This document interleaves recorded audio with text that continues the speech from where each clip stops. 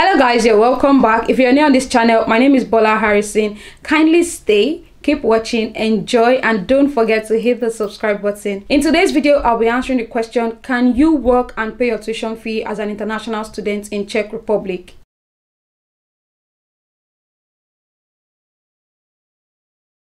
Like I always say, questions of this type that deals with bills and deals with work depends on varieties of factors. For me, there are a lot of conditions, there are a lot of questions you need to ask yourself.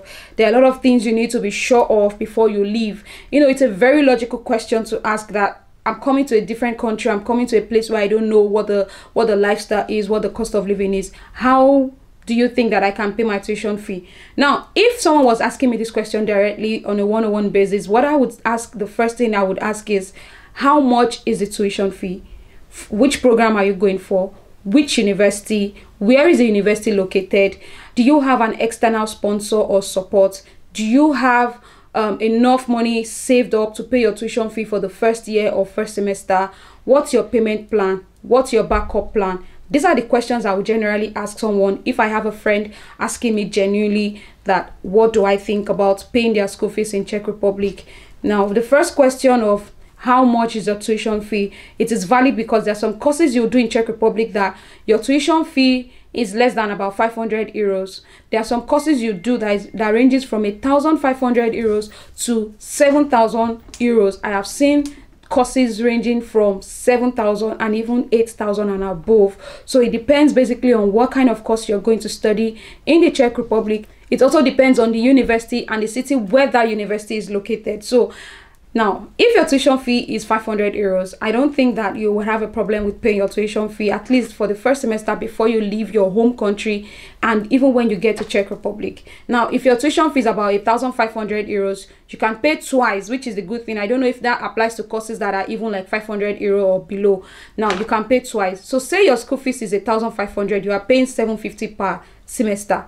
If your school fees is 5,000, 6,000, 7,000, which means that, let's go with 7,000, which is the highest I have seen so far. 7,000 means you are paying 3,500 for each semester. For a year, you are paying 7,000 euros. Now, I think you should also check this rate with your home country's bank rates. Means that, for instance, you're in Nigeria, you are not using black markets because you can use the Form A central bank system to pay for your tuition. That's if you have the patience to wait. If you want to pay with parallel market, which means you want to buy the currency from outside and pay, you also have to do this calculation and multiply it with the money or the tuition fee you are paying. Now, for me, if you're paying 500 euros, I don't think you have a problem. If you're paying 1,500 euros, you also do not have a problem. If you're paying 3,000 euros and above, even 2008, 2005, my question is this: do you have the money right now to pay your first year? Do you have the money to pay your 1 year and your second year immediately? If you don't have it now, let's go.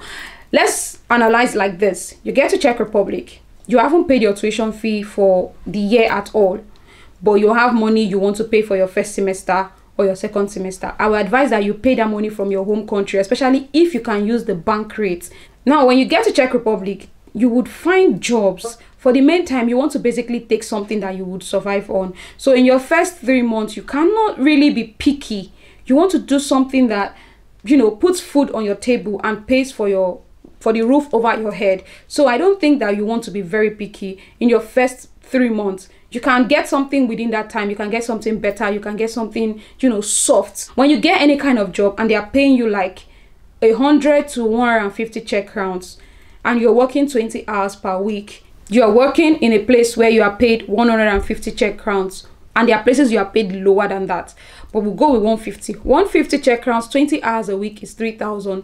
3,000 Czech crowns, 4 weeks in a month, you have 12,000 Czech crowns.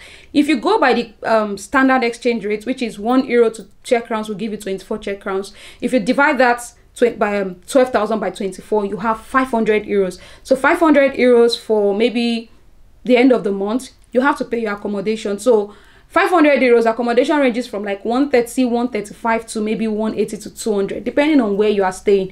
Let's assume you are paying accommodation of 5,000 Czech crowns. So what is left with you from your 12,000 is 7,000 Czech crowns. Also divide that again by 24. Now, let's even say that you have, you know, you just came, you have food, you have extra money for your miscellaneous, for your feeding.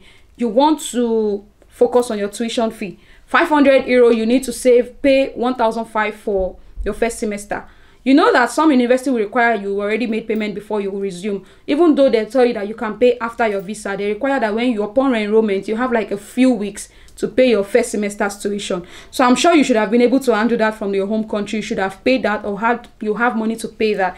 So now I'm going to focus on the second semester where you're in Czech Republic, and if you are an independent student that you already exhausted your savings to pay your first semester fee and your whole travel process, and you're now in Czech Republic. Immediately you come to Czech Republic, the kinds of job you get might be job that pays you like 10,000 Czech crowns or less, or within 12,000 Czech crowns or 15,000. It is after you've stayed for like a month, depending also on the kind of skills you have in exchange for the kind of job you want. Then maybe you can get jobs that pays you 20,000, 25,000, 28,000 maybe. And now, if you are the type that you also can do remote kinds of job, start searching online for remote job. I think you should even start searching before you enter Czech Republic, so that you can see the kind of offers that are available online and the kinds of job you can do with your skill when you come into Czech Republic. I don't really see the possibility of you living fine on 12,000 Czech crowns for the month if you intend to pay your tuition fee out of that money. But if you're doing a job that at the end of the month you are paid 24, 28, or let's say 20,000 Czech crowns and above. 20,000 Czech crowns means that you have like about 800 euros. You are fine. It means that if you pay your accommodation of, let's say, 150 euros, you will still have about 600. You can remove that gradually, but it's not like when you get to Czech Republic, you immediately get a job that will pay you that amount. Now, talk of you are paying 3,500 per semester, which is 7,000, and you don't have any savings anywhere. I don't really see the possibility of you being able to pay your tuition fee conveniently with the job you will get, with the kind of job you will get. Any kind of job you get basically that does not pay you up to 200 or 250 Czech crowns, or does not pay you up to 20,000 and above per month at the end of the month, it's going to be really difficult and tight for you to pay your tuition fee conveniently. I'm not going to lie, it's going to be really difficult. In such cases, I will usually advise that you find a course that is cheaper. For me, course that is cheap that you can pay your tuition fee conveniently and still live fine in Czech Republic will be any course that is within the range of 1,500 euro below and up to 3,000 euro maximum. 3,000 euro in the sense that you are paying 1,500 per semester. And if God's so good you have money to pay your first year, it means that you have 1 year to save up for the second year. So remember that if you are paying 7,000 euro per year, you still have to do your insurance for the next year to renew. If you're lucky, you get a job in any organization or anywhere that they are, giving you a monthly allowance and taking care of your health insurance. That's also good for you. But I'm not going to assume anything now. I'm not going to assume you've gotten a job. I'm not going to assume there's a company somewhere that is going to take care of your health insurance. Let me assume now that you come into Czech Republic as a foreign student. You are working. The first kind of job you will get, no lies, may not pay you up to 200 Czech crowns per hour. Some job will pay you like 100, 120, 130, and some will pay you 200 and 250. Everybody's luck, grace differs. So I'm not going to lie, but I'm going to assume you get a job that pays you 150 Czech crowns. 150 Czech crowns for 20 hours, unless you're saying you want to abandon school. But it doesn't make sense because the main reason you are there is to study. So paying your tuition fee and working is going to be difficult. Let's not lie, because you are not earning in euro. If you were earning in euro, it would have been very okay, because the same amount you get in euro, you can use it to pay your tuition fee.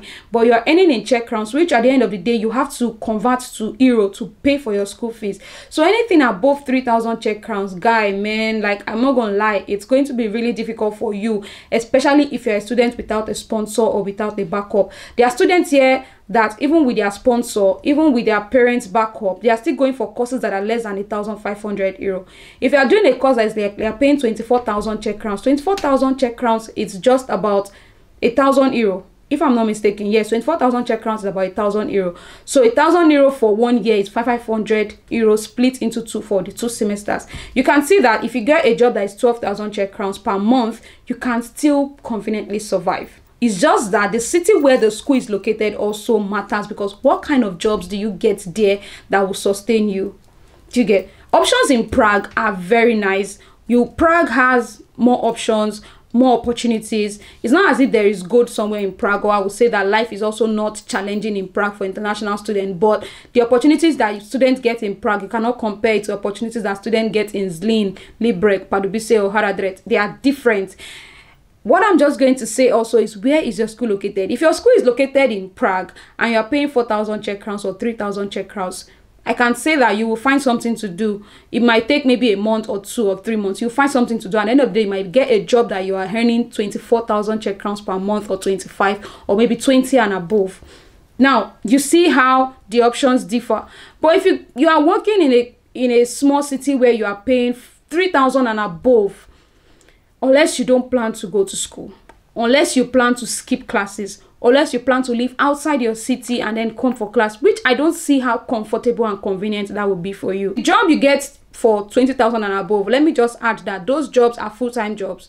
They are jobs where you have to work more than 20 hours. So how you balance that with your academics is what I don't know. Is what I don't, some people go to class twice a week. Some classes or some programs run classes maybe 3 times a week, which is fair enough for the student. You might be lucky you'll find a full-time job that pays you 25,000, 28,000, 27,000 Czech crowns. But, you know, your school, how do you balance that?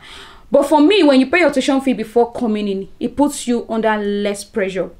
It puts you under less pressure. When you have money with you, it puts you under less pressure to find a job that would give you enough to pay. But when you come in and you think that you want to hustle and pay that school fees, it's going to, number one, it will affect your academics.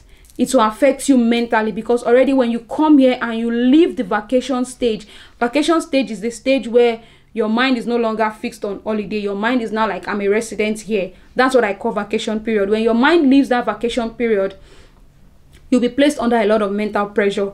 Mental pressure of that type can lead to anxiety disorder, and it can lead to depression, and it can lead you to be frustrated. Now, affecting your academics means that you are cutting classes. So how do you catch up? And I don't think Czech universities do the online teaching, or where they have to record courses and you go back to watch it. So this for me is a no-no. Now, some people can say that coming, yes, coming, and then when you get here, the next academic year, you can change. Yes, it's fine. You can do that. You can change your university. You can change your course. Even in the same university, you can change your course. But then, remember that to enroll and to be given all the proper documents you need as a student, you must pay your tuition fee. Now, if you have paid 3,500 or 2,000 or 1,500, are you willing to let that go? If you think you can let 3,500 euros go, because I'm talking of tuition fee above 3,000 now. If you think you can let 2,000 euros, 2,500, 3,500 euros go, and you apply for another program, another school, then I think it's something you can give a shot. My advice to you would be to pay your tuition fee from your home country. Have enough to pay the first year's school fees. Have enough to pay your first section's fee, so that when you come into Czech Republic, you can conveniently, calmly do your calculations and find a job. Whatever you're doing, do your calculations very well. I always say, let your maths. Let your calculation be accurate and correct. Be true to yourself. Answer these questions, and then you'll be able to make the decision. But even with funding, living conveniently here, living here is okay. Living here is fine if you are not under the burden of paying tuition fee of maybe above 3,000. Living here is fine. Whatever you earn can feed you conveniently, can pay your bills, can pay your tuition depending on the amount. But once your tuition goes beyond 3,000 and you don't have external help, and you are relying on the job you get here in Czechia, then I'm just going to say good luck with your sanity, your mental health, and I will just wish you all the best. But you will be under so much pressure that at the end of the day, you might be forced to leave the school and pick another school. But save money, like I've been saying, not just for your tuition. Have money that will feed you conveniently for your first 3 months, even beyond 3 months, and have money for your tuition fee for the 1 year or the first semester. That's how I think you can survive here. That's how I think you can pay your school fees. God no go shame us. So guys, I think I've been able to address this question. If I did not address it and you have any questions, leave them in the comment box. I would attend to your questions. I would answer them like I always do. And don't forget, please guys, hit that subscribe button for your girl. Some of you watch, you don't hit the subscribe button. It's free. Please, for my sake, hit the subscribe button. Thank you so much. I'll see you in my next video. Talk to you later.